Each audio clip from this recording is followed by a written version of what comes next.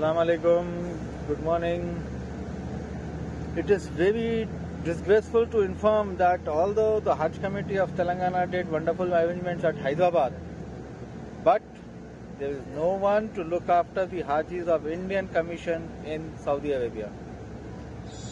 It is really bad to see that the situation of Indian Hajis is worse than the beggars in Mina camp. Although the people have paid lot of money to come here, but still we can see that lot of people did not get the accommodation, and we can also see that people did not get proper food.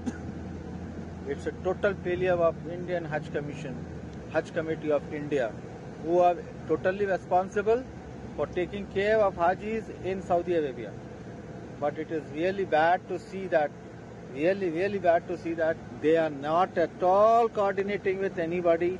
They have never coordinated with anybody. They have not given any clear instructions to any of the Khadimul Hujjaj, and they have Hajj Commission offices in Saudi Arabia. They are not known to anything. Simple reply everybody has is, we do not know anything. Everything is known only to the only Muslim knows everything, and Muslims, they are treating us like beggars. Like we are beggars. We have come like we have come for free. Although every Haji has paid more than either 3,50,000 or more than that, but still there is no coordination for buses from Mina to Alfad. People are roaming around on the on the roads like anything. There is no cleanliness in the camps of Indian camp.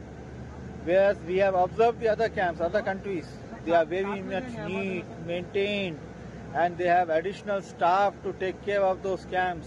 Everything is there. But Indian camp, nothing. Just because we are Indians, we are not getting any kind of anything, any benefit. We are just dumped here as if we have come for free. आप कुछ बोलना चाहेंगे? कोई बोलना चाहेगा भाई?